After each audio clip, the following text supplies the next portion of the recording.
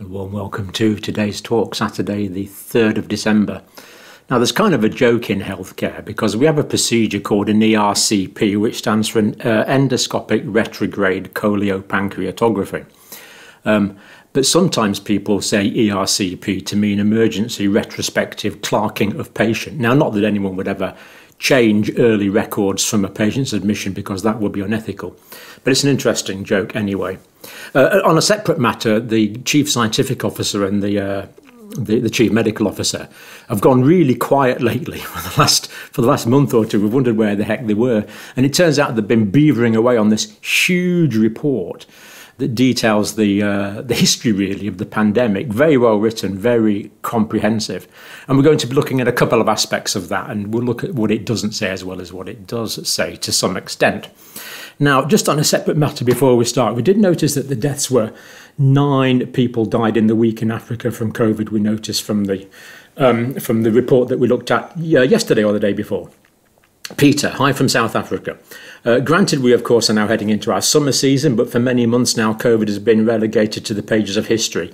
No restrictions, no masks, no vaccines, boosters, etc. Nothing going on, it's over. Life is back to normal, except of course for the abominable economic backlash caused by COVID lockdowns and tanks rolling across Europe.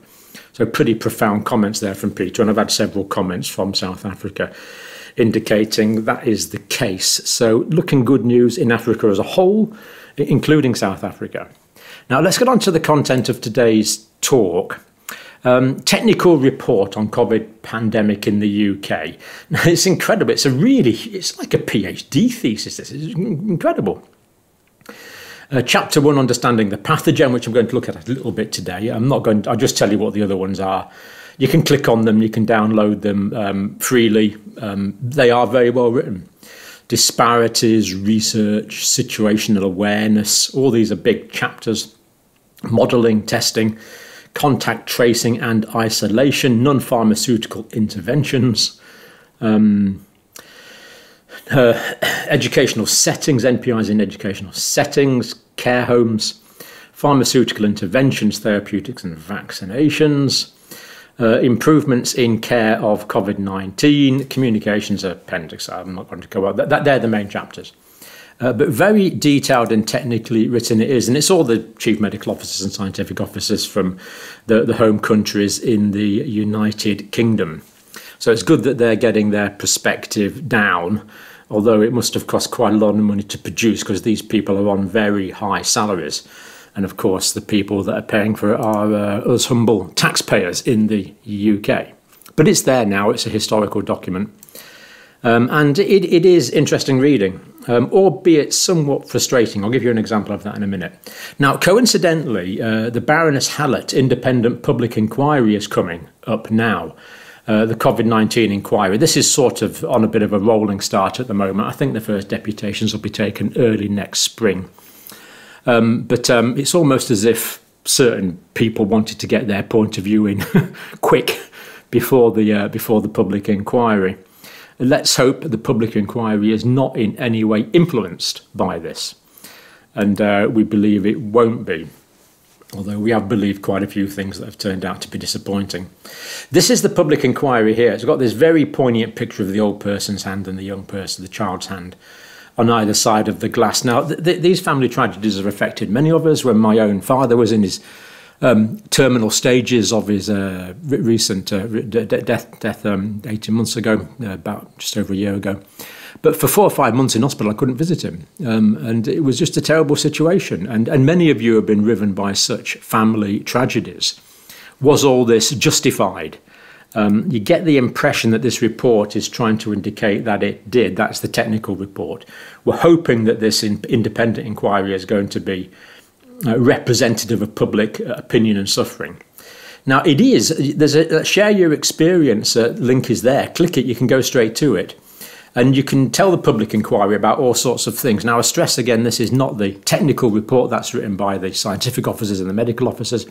This is the public inquiry now, which is completely, we hope, a completely different thing. So you can write up about everyday life, families including relationships, official information, losing someone because of COVID-19. All sorts of categories that you can speak to there, and the data will be anonymized. We're sure that the data will be anonymized, unless you want to put your name down, of course. So I think that's a very encouraging development, that transparency will be there. Quite what's done with that massive information that's going to ensue, though, of course, and it will be a complete massive information. There'll be a huge amount of information comes out of that. Quite how they're going to qualitatively and quantitatively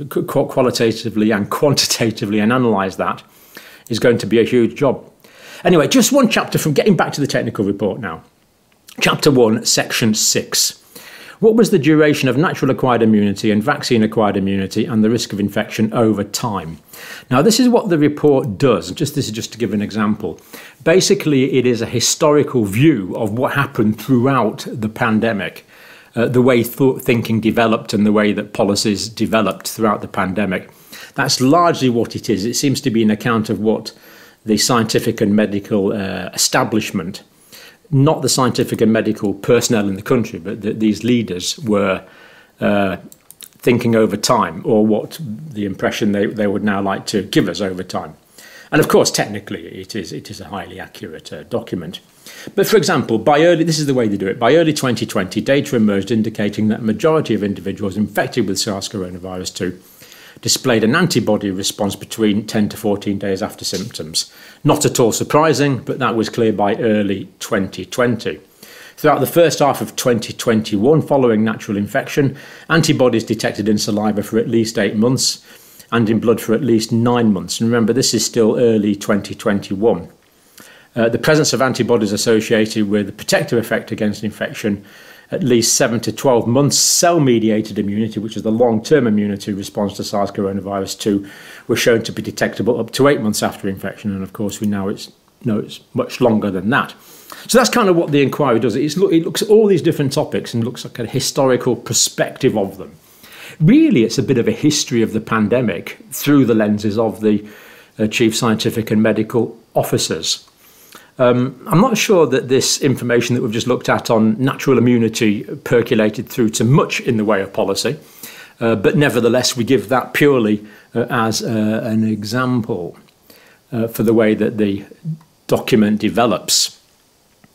And then they do these reflections. Basically what they're saying is this is what future chief scientific officers and medical officers need to learn. And this is their conclusions from chapter 1. Scientific and medical advice will need to be formulated on the basis of limited data. Yeah, of course, there was limited data. We accept that. Understanding the pathogen in the disease was a global effort, particularly at the onset, and sharing of data and expertise from the beginning was key. That's what they're saying there. But of course, this didn't happen very much, did it? Certainly in the early stages of the pandemic, that was sadly lacking. Point 3. Gaining a clear understanding of the pathogen and disease require an array of cross-disciplinary studies. Well, that's pretty obvious, I would have thought. Point 2. Building on and adapting existing research systems and networks was usually much faster than setting up new ones. Yeah, sure. But strong leadership, direction and coordination are required. Again, fairly obvious. And the last point from this chapter. Viral variants, population behaviours and population immunity change significantly over time. So if that's the conclusion of chapter 1, it's not overly impressive. It's some fairly obvious things going on there.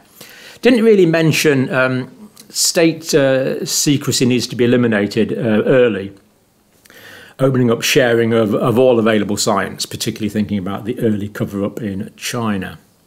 So no more cover-ups at governmental levels. That could be included. It wasn't. These are just my suggestions. And please do feel free to suggest better ones. This is just me sort of quickly thinking out loud. Dangerous gain-of-function research should stop.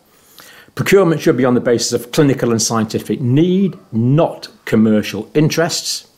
Powerful and international corporations should not be allowed to influence the agenda. All pharmaceuticals should be considered rather than just expensive ones, although, to be fair, they did use steroids, which are very cheap, so don't want to be too cynical about this. Powerful international corporations and individuals should not be allowed to control public communications. Early scientific peer review must be allowed and encouraged based on full disclosure of primary data. We're still waiting for primary data from quite a few clinical trials that could be mentioned. These should be public because in this world there is some really clever scientists, statisticians, mathematicians, doctors. Let everyone get hold of this data so they can analyse this data on our behalves. I might not have the expertise, but we know people that have. Put this data, primary data, anonymised into the public domain would be good. Early scientific peer review must be allowed and encouraged based on full disclosure of primary detail. Primary anonymised data from clinical trials must be made public for the world's clever people to access, particularly the doctors, statisticians and scientists, data scientists. Scientists and doctors with outlying views should be judged on the quality of the evidence they present. Play the ball, not the man or the woman. And then they do go on to talk about the legacy of the pandemic, that there is excess deaths now, and sadly they think this is going to continue for some time, basically including heart disease and cancers, although other conditions as well as a legacy of the pandemic. Limited ability to access care, people's reluctant to access care, perhaps even some post-COVID sequelae and other factors could be influencing morbidity and mortality for some time into the future. And it raises the tragic spectre that not only will we be paying for this pandemic economically for decades, probably for a century into the future, but there could be excess deaths for a long period of time, which is pretty sad to think about. That could include me. It could include you. I hope and pray that it doesn't. But that's the current situation that we are in. So, very interesting report. Do feel to download it, and if you live in the UK, do feel to give comment to the Baroness Hallett public inquiry. I think that's all I'll say for now. We'll leave it there, and thank you for watching.